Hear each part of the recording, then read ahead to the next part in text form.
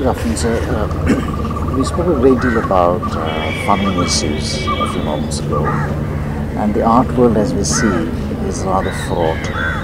How do you think we could institutionalize funding mechanisms for art and for an art event such as Muziris, especially the government level? See, the government, if it chooses, can give a core support to stabilize the finance of the biennale. But then for additionalities, they would have to, foundation will have to certain CSR fund or other private foundations or other sources. And now the problem with the Biennale Foundation is that it doesn't have a core support.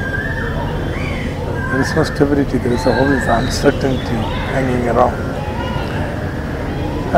So I think it is important. There are many components to Biennale. Take out a core, which the whole procedures, everything can be much more systematic and transparent, because government funding would demand certain procedures. But the nature of this enterprise itself is not very amenable to government procedures.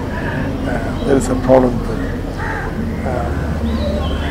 Therefore, if you can keep away many of the components which give you much greater flexibility and have a core program which then should be supported by government, I think you can have an arrangement by which it becomes a permanent feature of government budgets. Is it the nature of the political economy of art that government as an institution traditionally is reluctant to invest in art? Very well. I think Kerala has reached a stage where government will have to manifold increase its investment in art. Because Kerala, the material well-being is rising very fast. We are one of the fastest growing states in India today. Our consumption level is second highest in India.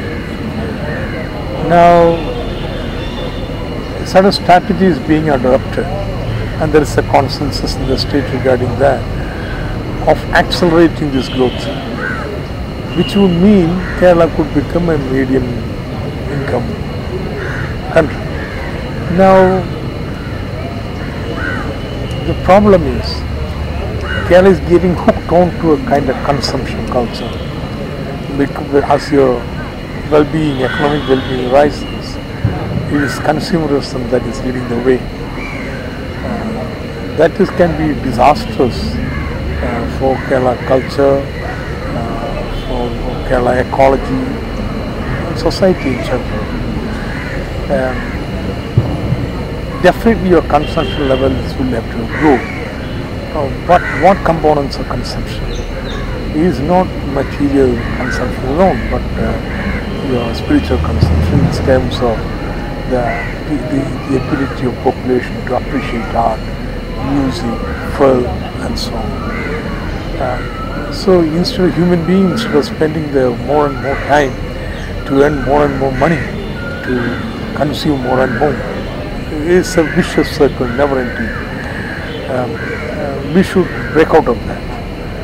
And this can be done only by government investing heavily in, say, schools, colleges, or village libraries everywhere, to providing facility for ordinary people. They have to actually music, to learn music and enjoy music. If they have artistic talents to paint, to pursue that. So even if you are not great artists, you should be able to enjoy those cultural products. So life is much richer. So my vision of Kerala development today, it was not so 10 years back, but today is that the state would have to increase its investment in the cultural sector. What was done by the last government is not sufficient. I think that is one of the major self-criticism that I, as a finance minister, would do. Kerala should have invested much more. So then, once you think of investing in the cultural sphere so that it enriches people's life, what are the sectors? One, I think, is school education. Where now music teacher, drawing teacher all disappear. I think that's a very wrong policy. There must be other extracurricular spheres where children can intervene, get in and try to appreciate art. So that is one. Second is Kerala's vibrant library and art societies, art and sports societies. They have been financially supported much greater level. Kerala's academies, government academies and so on is third. But fourth one importantly would be a system by which artists, their associations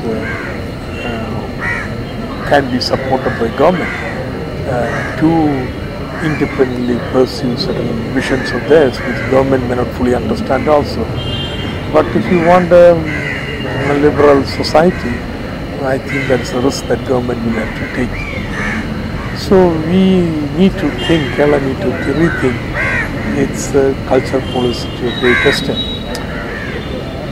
Now having said that, today is very, very different. Government funding has been flowing into only government institutions. It's a very comfortable thing in the sense they will follow procedures, everything, and the formalities are met. So a bureaucrat or a politician would be comfortable with that.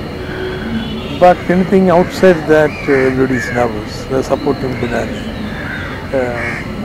The first question that arises, where is the accountability for public? As if the accountability means sticking to certain rules, or only officials can have accountability. There can be other ways of accountability being established, appropriate to the sector in which that activity is going on. But this is what the way that question of accountability is being raised, we should deny such a possibility. So that is largely bureaucratic thinking. Bureaucratic. Secondly, there would be a small section of narrow-minded cultural establishment also. The friends and so on, but the vision is limited. Third, I think despite our openness to rest of the world in terms of economy, Kerala have been by and large,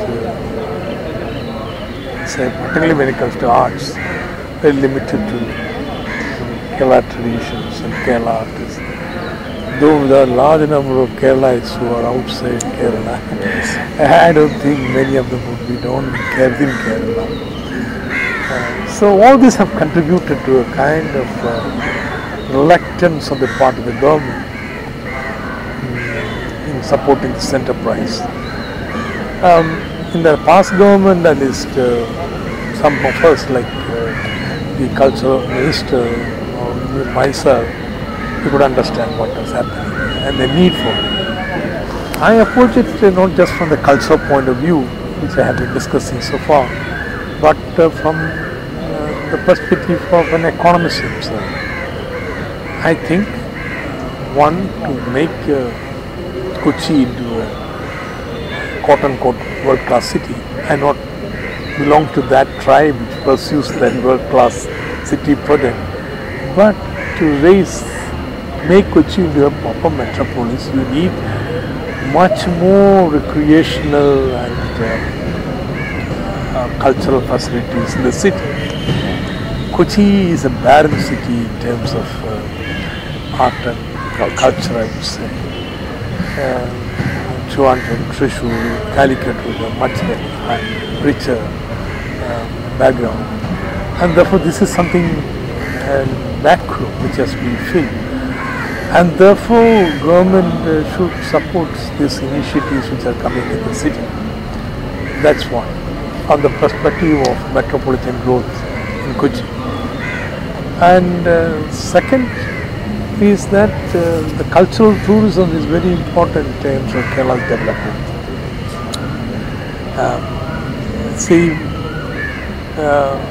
Tourism can have a lot of side effects, adverse impact. But tourism which would respect our culture, would have want to understand nuances of our culture, I think it has a lot of potential. So, for example, the Kochi-Muziris Biennale is called. Muziris is a cultural project trying to conserve the more than 2,000-year-old cultural heritage of area around Kochi.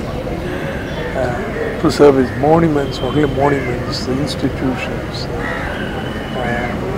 and also lifestyles, occupations, and so on. So that a kind of tour through this institutions or monuments or performances would give you a kind of rich cross-section or longitudinal cross-section analysis, a time series vision about how Kerala evolved. Now in that context, Biennale is very, very significant. My rough calculation, I have written it publicly, when there was controversy regarding supporting Biennale here, that Department of Tourism, the kind of free advertisement Kerala has got from Biennale internationally, far outweighs the money that government of Kerala has given to Biennale. So what are we cribbing now? You just do the calculation. If somebody wants to do, let them measure what New York Times, the space you have received, or other magazines and so on, and calculate the kind of opportunity cost. Well, I think it makes eminent economic sense to support it, apart from the cultural perspective. We spoke about increasingly deepening globalization and its pressures and pulls. You cannot obviously legislate culture. Increasingly there's a tendency to do that. How do you take this out of the ambit of government and put in the necessary resources to help develop a culture which is receptive to art in the way we spoke about? You know, see, in this country like ours, government will have to be still the main patron of art and culture, because the government is resource, public resource. Secondly, people, for example, the vision I told about Kerala, where cultural development is a very important component of development process. Without that, I am convinced we are going to create a monstrosity in Kerala, which you can see today in the consumerist culture that is growing up. So, as an antidote to it, it is very important that the planning process itself that comes. But then, will the government headed cultural divisions thinking what should be a good drama, what should be good painting? No, never.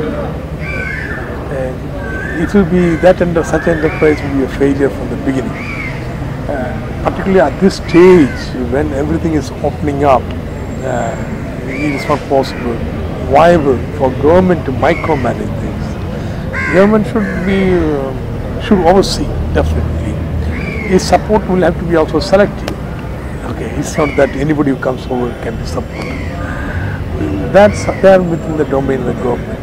But the philosophy says that you cannot support artists' initiatives. I won't say private.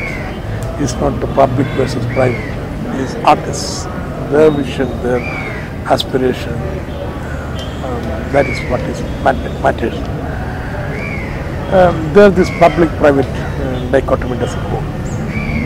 I would say take national shapes which are done directly under the government, like our Commonwealth Games. Lucky they are not holding Biennale directly under government. or our national games in Kerala is all. So what accountability are you speaking about? I don't believe in that. So I think it's very important to give as much artistic freedom and support independent artist initiatives as much as possible. So you went on the Biennale. What were your impressions? What were the defining impressions you had once you went around? I don't know if you want to have it recorded. I chose it to be. I like the last Biennale more. See, I am very frank. Maybe with little Malayali in me speaking out, I don't know. One, I don't like too much scientism,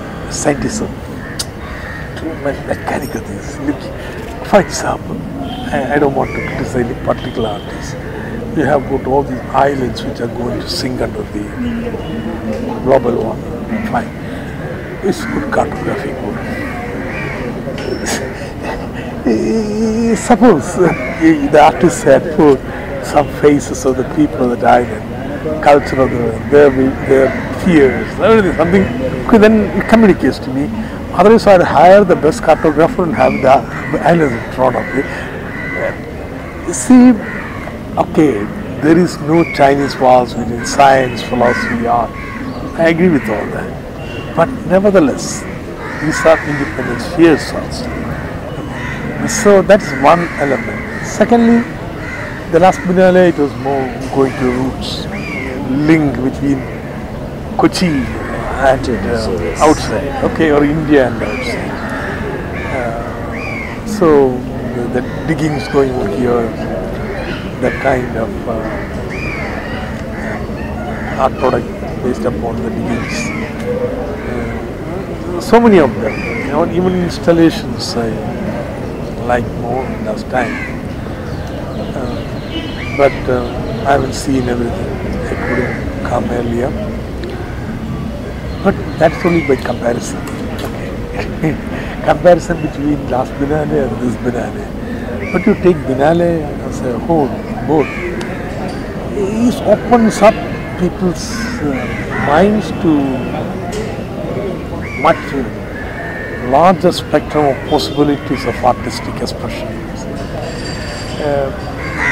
Even if you don't enjoy or you understand something, but the fact strikes you that great artists do things something different from you, different what we. So that kind of is a kind of festival which opens up Kerala to larger world of art. And there is nothing parallel to it happening in Kerala, or I would say even in India. And the whole ambience of this place, we've not been to many Biennales, but Dubai, but it's an aseptic atmosphere. Too clean and tidy place. So the ambience itself is very interesting. And last year's curator's theme was very intimately linked to the ambience of the place. That's why it became much more enjoyable. Right. Yeah. So final question. What do you mind, where do you situate art in the political economy of a nation's life? Well, there are two approaches to it. One, art has become a vehicle for investment. Okay, because a product of art is unique, it cannot be, it won't appreciate. Its value will increase with the value. Okay, as simple as that. So its value can only increase if the piece of art which is accepted value can only increase. Therefore, we have become a important speculative commodity, and that's what mainstream art economics would think about, feel about. Now, with the modern lifestyle coming in, there would be demand for decorative art. I mean, not that everything placed in a wall is decorative, I wouldn't say that, but there is demand for art, for any corporate institution or public institutions. Now, even by law, you have to spend some money on artwork. So that is one demand which is generating. But I am not interested in that. You see, what I am interested in this, as economy grows, how people become wealthier, as more and more the material needs, basic needs are being met, would they go to a route where consumption becomes an end in itself? Or would they take a route where you want to enrich your cultural life more and more? See, it can reach a time with the progression of automation, robotics and so on, that you may need to work only an hour for meeting your consumption needs. So, not 8 hours, 1 hour, rest of the day is free. What do? You consume more material goods and therefore you will work even harder to get those material goods, or would you lie back and enjoy all this art? I think vision of a new human being should be in this way, and therefore art should be very important. Art in the sense the people being able to appreciate art, enjoy art, should be a very important element of vision of development itself. Thank you so much. Thank you so much.